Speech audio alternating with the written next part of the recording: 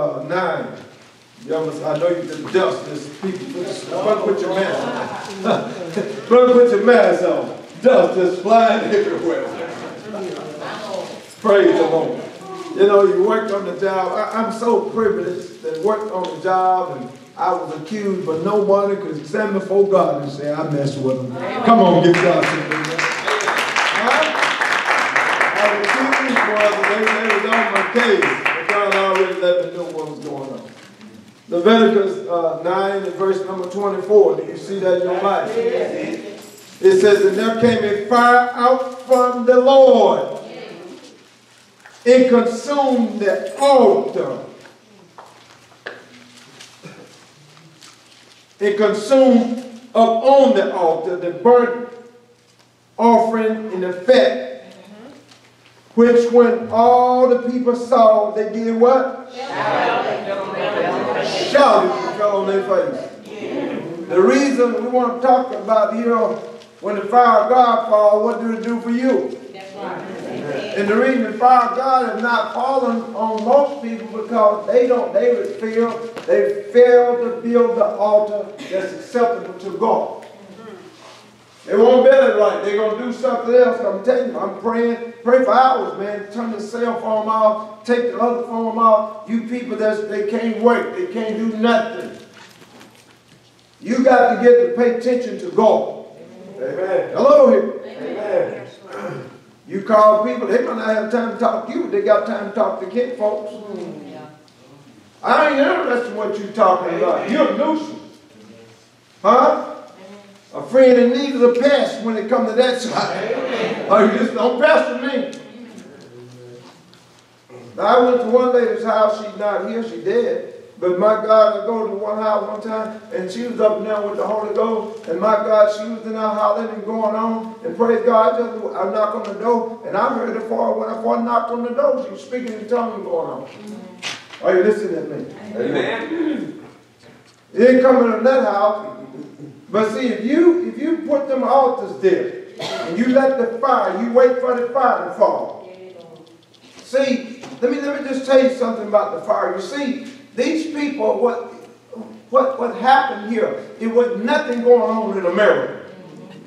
And this little fellow named William J. Seymour, a black little one-eyed preacher, came out from Charles Point.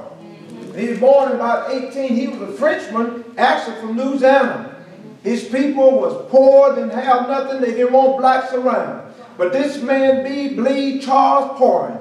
And he went out there, left. He came to Mississippi, got out of Louisiana, came to Mississippi, and my God, it went out there to California. Amen? Amen. Are you listening to me? Amen. Amen. My God, was a little old African method. They just let him go right in the building. But he began to pray. Let me tell you something. There's people talking about it. But God moves when there's not no big crowd and shouting and thinking they got something. But that little black man that wouldn't nobody take, little one-eyed man, didn't even have a pulpit. You hear me, brother? That the white folks, my God, wouldn't even talk to him. My God, he was a Catholic, brought up down there. But let me tell you something, when he got there, and he got to moving, just a little small group of black folks, and they got to moving, do you know it began to shake the foundation of the earth?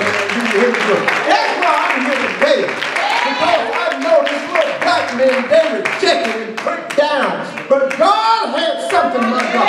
They went out over there in Los Angeles, California. They still call it a Zulu Street. They made a museum out of it. That man, look at here. At first, you know, the white folks, they said, my God, that's colored. That was a color. They reported. There was a bunch of little colored folks with a, you know, with a few white folks scattered in there.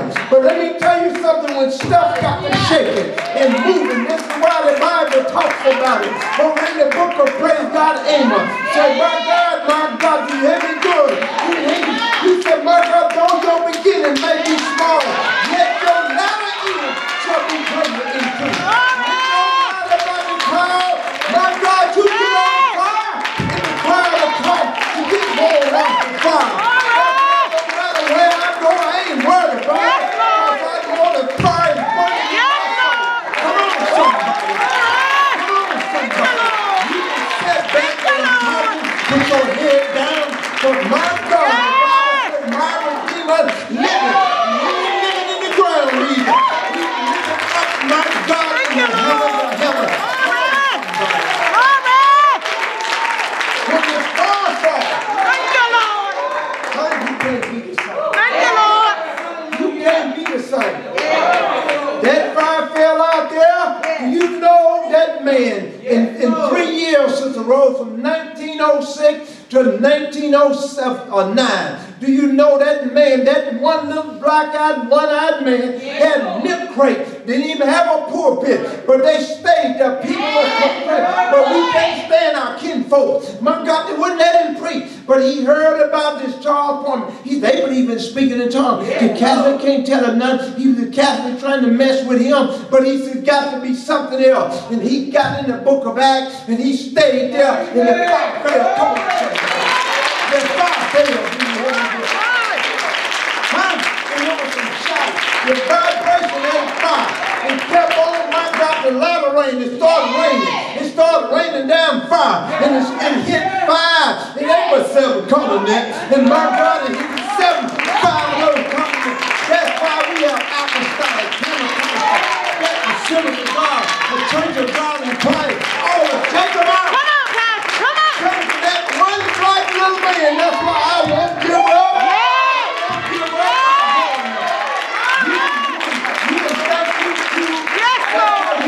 Job, yes, you can move out, do all your stuff. But I want to let you know, my God, what about when this woman is sick? What about one time we was in Grenada and Sister Mitchell fell out in the quiet? Hey, I don't got to go to the doctor. And my God walked right up there in the name of the God that I trust you. Raise up. Raise up. That old man was up there in Grenada, so I can't get no kid. He tried to do me wrong, lied. I ain't never lied on no preacher. Not one time. Not one time. So I need some goodness. I just prayed for him because, see, you don't know what God can do. Come on, somebody. You don't know what God can do. You don't know what God can do. You don't know what tomorrow holds. You don't know what tomorrow holds. You know what tomorrow holds. Listen to me, I'm not fooling nobody that's going to pull me down. I'm only dealing with people that are going up there. Look at somebody and say, this is the Lord's doing. This is the Lord's doing. And it's marvelous in our sight. And it's marvelous in our sight. Give God a big hand, please.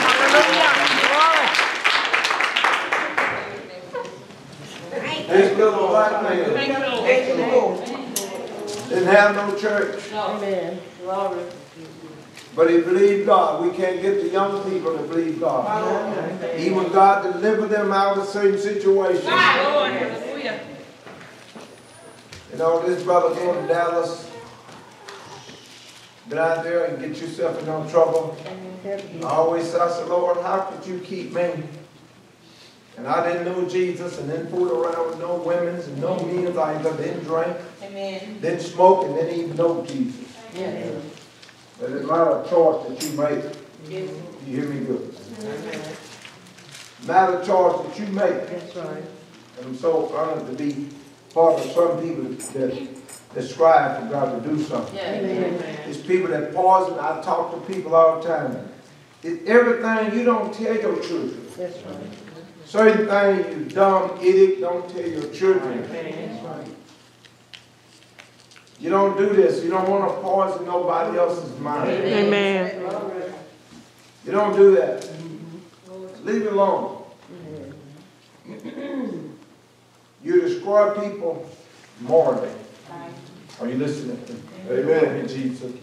You don't know how to defend what you believe. Keep your mouth shut and they got to do something. Are you listening to me? Amen. The white people said the Bible said they sprinkled, the congregation is sprinkled with a few white dots. You could walk out there, there's one black guy, that's all these Pentecostal churches. God hadn't did nothing. He come, his mom and dad, them were slaves. Frenchman, Cajun, what you would call him. Right there from Louisiana, came to Mississippi, heard about it. He was a hunger. And see, if you don't have no hunger for this, see, it don't have no value to you. It don't have no value to you. You see, it don't have no value. You got to value what God has done. Amen. Bless you. I embrace the apostles' doctrine. I don't embrace nothing else. Amen. I embrace that. Amen. Nobody can tell me different. Amen. If an angel come from heaven, he's a liar. A liar. If he wasn't, if he came from heaven, well, he'll never get back without being a liar. And I know he can't go back again. Amen. Look what I'm talking about. When the fire falls, what do you do with it? It's going to change.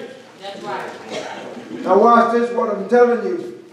Because the Bible talks about in Hebrews 12 and 29, so our God, what kind of God is he? Now I wonder why would Hebrews talk about that?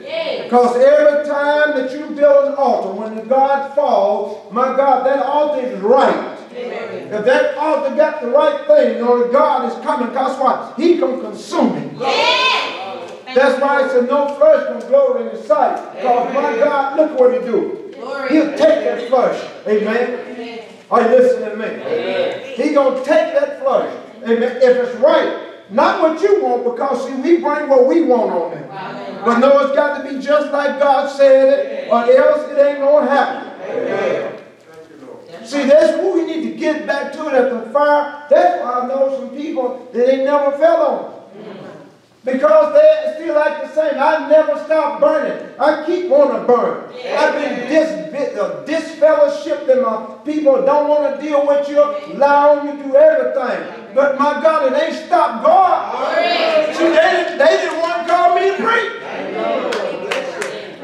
Won't pay you, lie on you, do everything, turn your back on you, but ain't never one day you see me come to this house. My God, I don't care what happened, that my God, I can't praise the Lord. Because God is bigger than that. Huh? He's bigger than that. And now there, I'm so mad at the preacher, I'm down, and I'm like, what I'm coming in here for? But I wasn't down when he was helping me. What made you so right now? What if fire fell on you under this ministry or what? I keep my testimony well, man. You heard brother pastor up there, but you won't tell your co-workers your testimony. You won't tell them. Do you hear me? Good brother Henry was over there, they want to put him up here. So he come talk to me. He comes out, he said, well, he come out, he said, what did your pastor say? That's right. Huh? He said, what did the pastor say? He said, oh, no.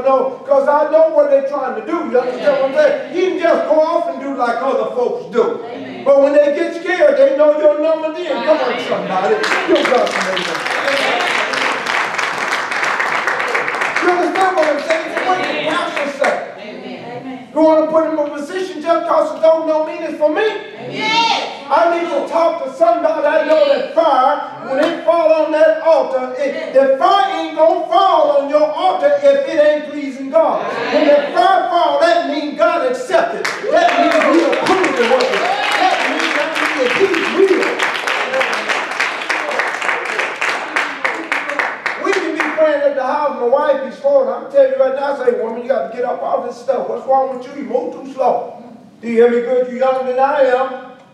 Are you listening to me? Amen. You're younger than I am. Lose weight. My God, let's get this down. It's no excuse. Do you hear me good? I ain't come to play with you. Are you listening to me? You creeping around, my God. I ain't creeping around. My God, do you hear me good? I believe when that fire falls, something is going to happen. Do you hear me good? We talking about that altar. We talking about it. If you ain't on that, if fire fall on your altar, you going to say something. You going to shout. Remember today, man. It's time out for me to be telling, well, I'm just shy. Forget you, man. You better, my God, move out there and hold your hand. Praise the Lord. Something like what you were going to say. I don't give a hand.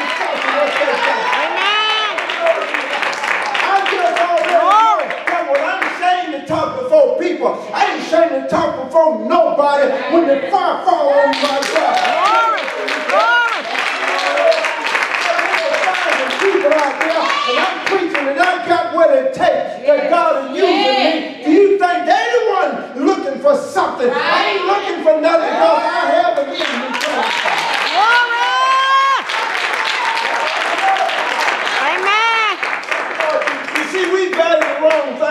my nails. I got to have my nails. I ain't studying about no nails. Now, I'm not going to have them dirty like Brother William. You meet him at 6 o'clock in the morning, you got to go dirt on your face, that cut your whole fingers off. I know that look over there, Jay. Come on, give God some amen. Oh, come on, give God some amen.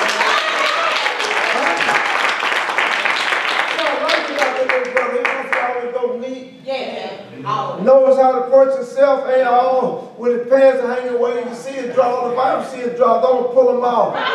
Wrap around his head. Yeah. Now wear him right there for a while, brother. Come on, somebody.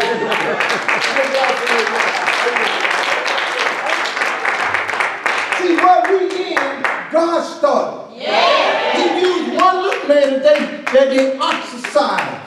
They marginalized him. Because he was black, they wouldn't let him in the Pentecostal. Yeah. But he heard Charles Parham. Are you listening to me? Yeah. He heard him speak. Amen. He died in 1922. Amen. I was born in about 1872. But he died of a heart attack. But he's the one that why we're here today because he's caught on to you. Let me tell you something. The preacher down there, he said, you have God, they never did a revival. Because let me tell you something, the fire didn't fall out of the revival. When the people here was in that upper room, they were just sitting there. Are you listening to me? They were just sitting there praying. Everybody else was out there doing something, and they want to know what is this. But people that this is that, which was spoken by the prophet Joel. Go ahead, Pastor! Go ahead, Pastor!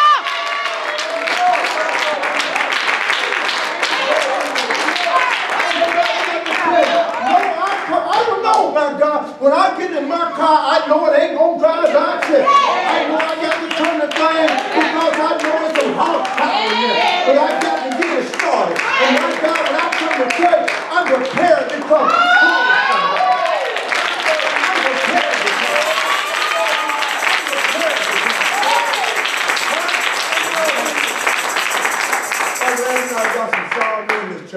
This brother, I don't know what he be doing. Let me tell you something, brother. If I ride with you, you will never worry about me. You will never go to sleep. I do not go to sleep when nobody's driving but Tiffany sometimes. I don't go to sleep. I'll never support you. These sorry doggone men in this church, I don't know what they are. Do you hear me, God? I'm not going to sleep. I'm going to have them check out this brother. He ain't got to worry about it. Huh? Younger than him. Can't do nothing. I never, my family tell you, man, where you come from, you going to be a man or male. Huh? A man or male. I ain't going to sleep. I never go to sleep. I get on the airplane, brother. I stay on that airplane. My God, I'm going to be woke. Do you hear me good? Are you listening to me? Because I'm studying time. It's something that I'm going to be doing with the Lord. Are you listening to me? Come on, give God some. What you going to do? I'm going to be able to help motivate this man to try. When I'm driving, brother, I tell you right now, hey brother, you all right? Are you okay? You won't never worry about me sleep. Are you listening to me? Never done it. Never done. I never done it. I don't care how what's happened. I'm gonna pay. I am not gonna wake up in a ditch somewhere. Come on, somebody, give up to me.